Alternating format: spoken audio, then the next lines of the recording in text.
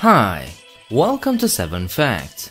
This is the channel that holds the largest collection of facts about every country, state or territory in the world.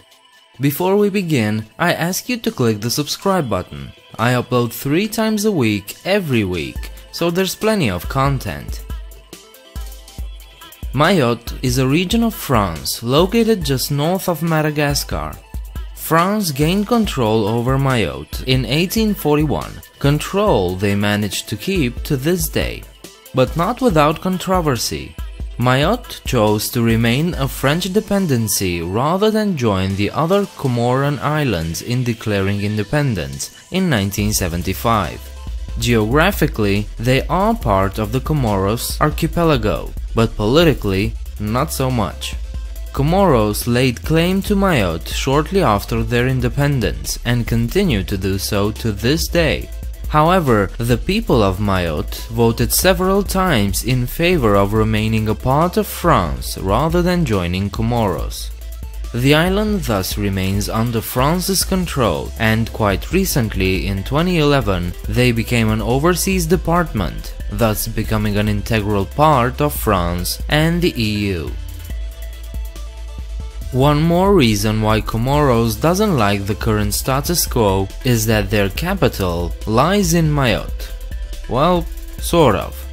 Dzaoudzi was the capital of Mayotte until it was replaced by another city. But earlier, it was also the capital of all the colonial Comoros. Today, Dzaoudzi is still a major city in the region, and Comoros does have another capital at Moroni. But this just goes to show that the history of this place is still kind of inseparable. Mamoudzou is the capital city of Mayotte and its largest city, with a population of about 71,000 people. They have been chosen as the capital in 1977, replacing the old capital, Dzaoudzi. In fact, the city was developed in the 1860s to second Dzaoudzi, but in about 100 years, it managed to take over as the major urban center. Today, Mamoudzou is the political, administrative, commercial and tourist center of Mayotte, so this is where you go to get things done around here. If you visit Mayotte, there's plenty of beautiful things to see here. But if you're the diving type of tourist, you're in for a treat. Mayotte is surrounded by tropical coral reefs that obviously hosts an almost unbelievable amount of life. Careful though, the barrier reef encloses one of the world's largest and deepest lagoons, so getting lost or diving too deep can be a problem. Additionally, the fringing reefs are interrupted by many mangroves, which can also put you in peril. Despite its constitutional evolution from the status of an overseas collectivity to that of an overseas department, effectively becoming a constituent territory within the French Republic, with regards to the European Union, Mayotte remained an overseas territory in association with the Union and not a constituent territory of the EU. However, following a directive of the European Council, Mayotte became an outermost region of the European Union in 2014. Mayotte, however, still has a long way to go before it becomes an integral part of France and the EU. This will require abandoning some customary laws, adopting the standard French civil code, and reforming the judiciary, educational, social and fiscal systems, and will take place over a period of about 20 years.